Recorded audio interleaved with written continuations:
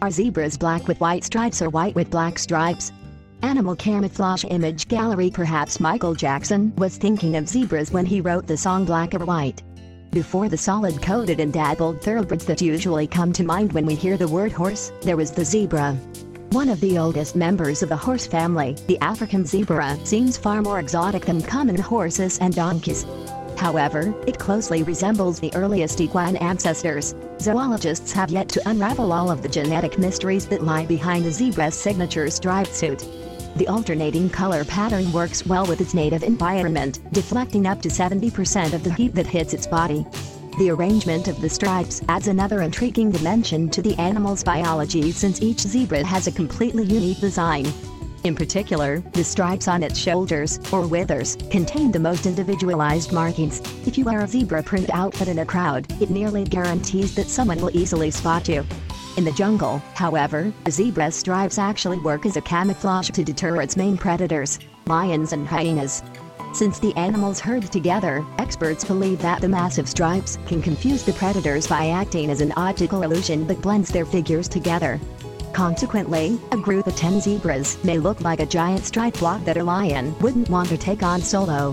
For more detailed information about this natural disguise, see how a zebra's stripes act as camouflage.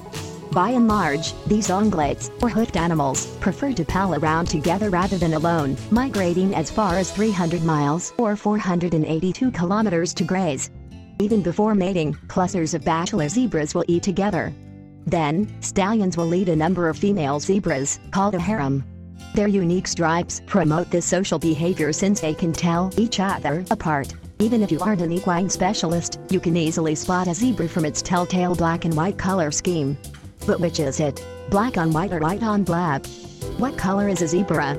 Grebe zebras have narrower stripes and black stripes running down their spines. Genetics determine the variety of stripes in zebras. While the specific processing of determining this stripping pattern isn't known, it has something to do with selective pigmentation. Melanocyte skin cells produce the pigments that color the fur. Certain chemical messengers regulate which melanocytes deliver their pigment to the zebra.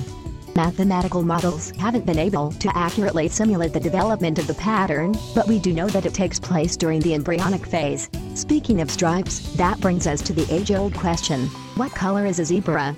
If you research this answer, you'll quickly discover many conflicting perspectives. But Lisa Smith, curator of large mammals at Zoo Atlanta, reports that the coat is often described as black with white stripes. This makes sense since the pattern is a result of pigment activation, black, and inhibition, white. That means black is the actual color of the fur, and the white patches are simply the areas that lack pigmentation. To top it off, most zebras have dark skin beneath their fur. Although zebras share similar stripe patterns and the same general appearance, a closer examination of their coats reveals distinct differences among the three existing species. Burkles or plains zebras, Erectus burkeli. These are the most populous zebra species, found in northern Kenya. Their broader stripes fade to gray, called shadow stripping, as they move down the body.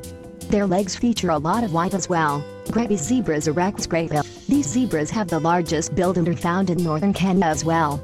They have narrower stripes with definitive black stripes slicing down the middle of their backs and white bellies.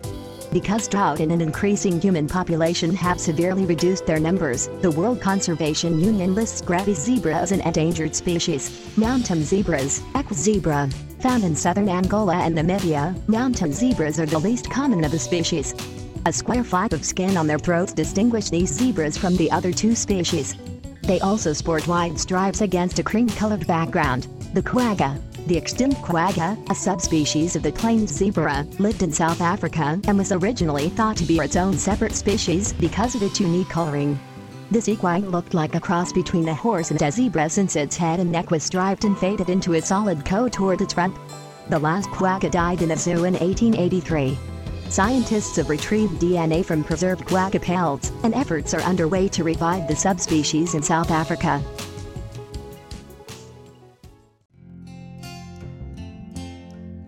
Cool information, isn't it?